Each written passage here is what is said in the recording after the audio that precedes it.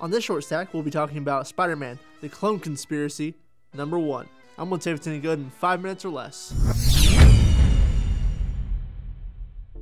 Clone Conspiracy number 1 by Dan Slott and Cheung opens up at the funeral of J. Jameson, Aunt May's husband.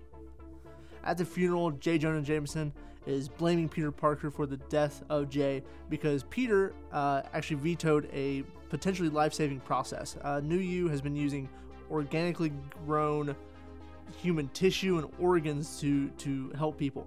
However, we find out later in the book that when Peter encountered one of his employees that had this process done, whenever he touched him, his spider sense went off, so he didn't trust it, so he vetoed it on J. Jameson.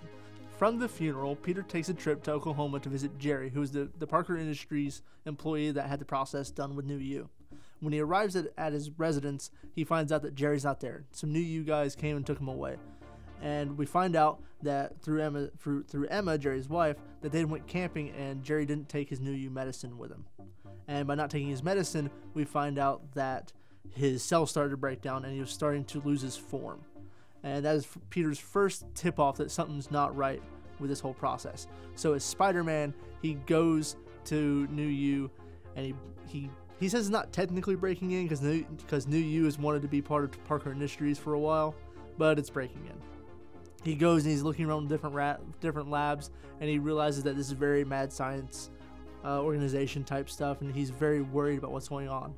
So Peter drops down from the air ducts and finds this chamber where Jerry is actually being regrown from the ground up. It's really weird and creepy because he's just eyeballs and veins.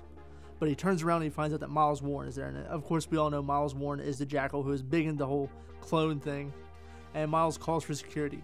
But who's the security but the Rhino and the new female Electro? They fight Spider-Man for a couple pages, and Cheung's art is just on point in this. He was definitely the right choice for this event. Whenever Spider-Man is moving around the page, it's not just one image of him. It actually gets like an after image effect, which really lends to the whole spider agility and the spider speed. He beats not Shocker, but he beats Electro and Rhino, and he keeps going. And he keeps wondering just how Miles is bringing everybody back and what's going on with this whole New U. And before he can get to the end of it, he encounters Gwen Stacy. And he goes, okay, this is weird. My spider sense isn't going off. This is wrong. I know it's wrong, but I don't know what to do. And before anything else can happen, his spider sense goes off, and Dr. Octopus attacks him. And that's where the issue leaves off. It's a lot of fun. Leave it to Dan Slott, who has been on Spider-Man now for several years, and he's well known to troll fans and to have fun, and he really takes some bad storylines and redeems them. And that's exactly what he's doing with the Clone Conspiracy. He's saying, you guys didn't want the maximum clonage stuff with Ben Reilly and Kane. Well, I'm gonna make it cool in 2016, and now we have this really cool epic story being told.